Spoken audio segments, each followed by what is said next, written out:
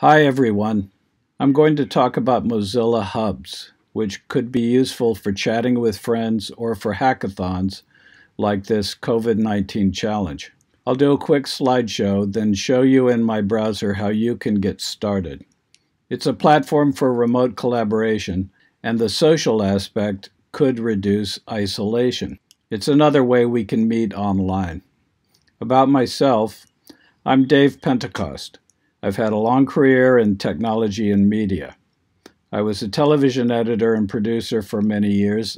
I built and ran a planetarium and a community center, and I have taught 3D animation and scene building. In recent years, I've worked mainly in Unity, in OpenSpace, which is a free open source astronomy visualization program, and I've also worked in AR and VR. Why use Mozilla Hubs? We all know about the need for social distancing and remote collaboration. I am not a big fan of Zoom, so I looked for an alternative that offers better privacy and shared spaces. What is Mozilla Hubs? It's a free, open-source social chat platform created by the makers of the Firefox browser. It runs in a browser and can be used by all devices and VR. Firefox and Chrome are the best browsers to use, but on iPhone, Safari works better for some features. To get started with Hubs is very simple. You go to hubs.mozilla.com, sign up with your email, create a generic room, change the scene for the room if you like from a choice of pre-built environments. You can then pick an avatar from some of their many choices. The avatars are very simple, some like toys or robots, others more human, but they avoid the uncanny valley, and the simplicity allows all this to work in a browser. You can also customize or create your own. Each time you enter a room, you have to specify if you want your microphone off or on. It's a couple of clicks, and it makes sure that you know whether or not you can be heard. You can immediately share a link with friends to invite them in to chat and explore. You don't have to use a pre-built environment. You can create your own with a simple browser-based authoring program called Spoke. I'll show you that tool in a moment. We are still figuring all of this out, and you can contribute to the project. Contact me with questions, or better, join the Hubs Discord forum and chat with the support and development staff. They are friendly and helpful. And now to show you what I've been talking about. Switch to my browser. We start at hubs.mozilla.com. You can look at any news, go to the GitHub repository for the source code. Under Community, you can join the Discord forum, go to the Spoke authoring system, check out the documentation, or look into Hubs Cloud to find out about hosting your own Hubs system server on your own or on Amazon AWS. You can see I have already signed in with my email. You will register and they will send a link to click. From then on, they remember your settings and your avatar. Then click on Create a Room. You get the default scene, very simple and low poly, and you get a random name for your room, which you can change. You can determine some of the permissions given to other people who will use the room, and you can pick an avatar. If you don't like the default scene, you can choose one from dozens of available scenes.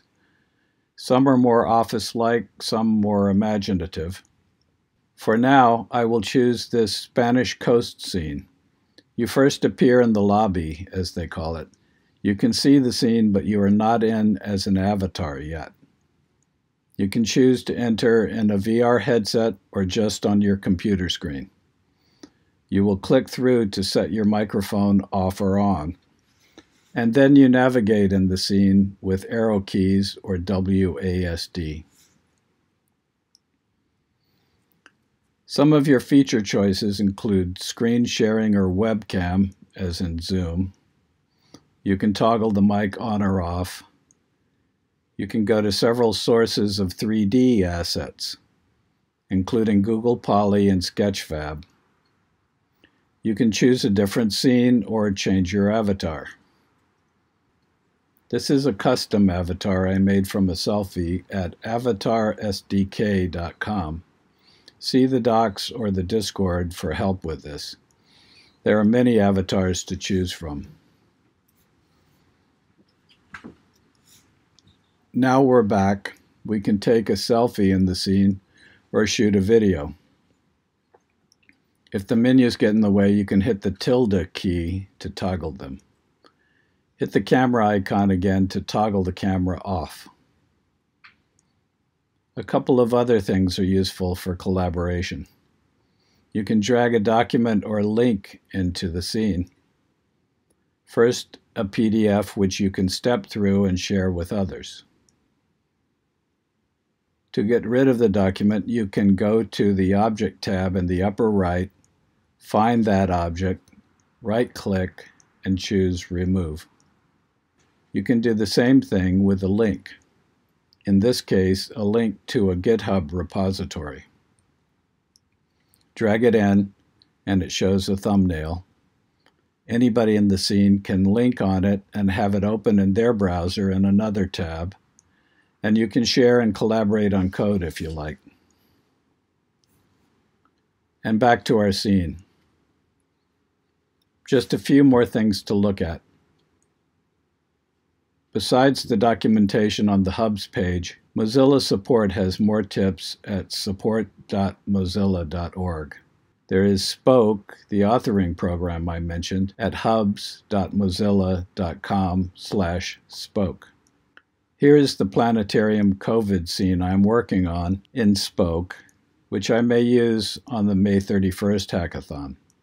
It's an easy way to create a 3D scene, publish it, and have it available to create a room. And here is that Spoke created scene as a room.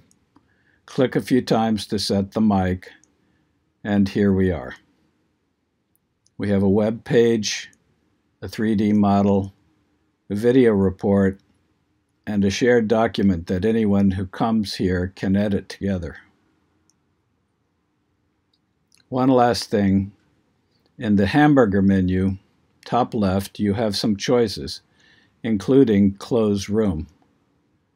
That will delete the room entirely and prevent anyone from using it again.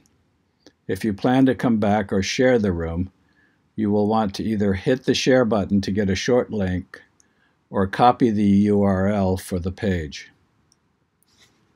To leave the room ready for later, use the text entry box at the bottom. As soon as you type a slash, you get a menu of text commands. Pick /leave and type it in to leave the room gracefully. Thanks. I hope you find this useful, and I'll see you in Hubs.